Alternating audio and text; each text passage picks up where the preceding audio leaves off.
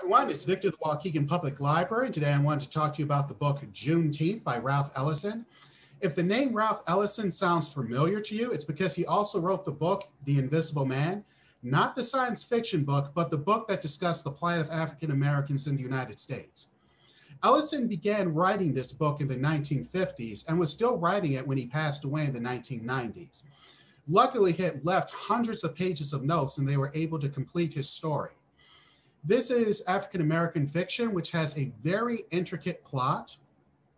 The pacing of the story is quite leisurely. And the writing style, you might say, is a combination of dialect with wording that is sometimes quite lyrical.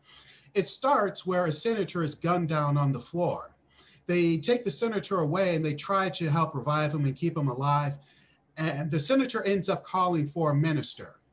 The minister was present, and he comes down to see the senator, and they end up remembering a lot of things from the past.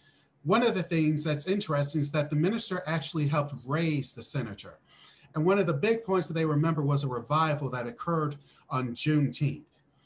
So during that time, the senator was actually dating an African-American girl, and the senator is not at all the person he pretends to be.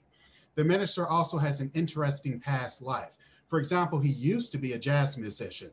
If you're interested in this, come to the Waukegan Public Library. And also please remember this Saturday, which is Juneteenth, Lake County is having a Juneteenth festival. The Waukegan Public Library building will not be open this Saturday, but we will have library workers that will be a part of the celebration this Saturday. So come to the library. There'll be some workers that'll be out there. You can learn some interesting facts about why Juneteenth is so important, going back to June 19th of 1865. So there's a lot that can be said there, and we've got a lot of books about it, and ebooks, and we have some movies. And if you want to take a look at some of our video games, manga, graphic novels, CDs, we have all sorts of stuff at the Waukegan Public Library. So come pay us a visit and have a great day.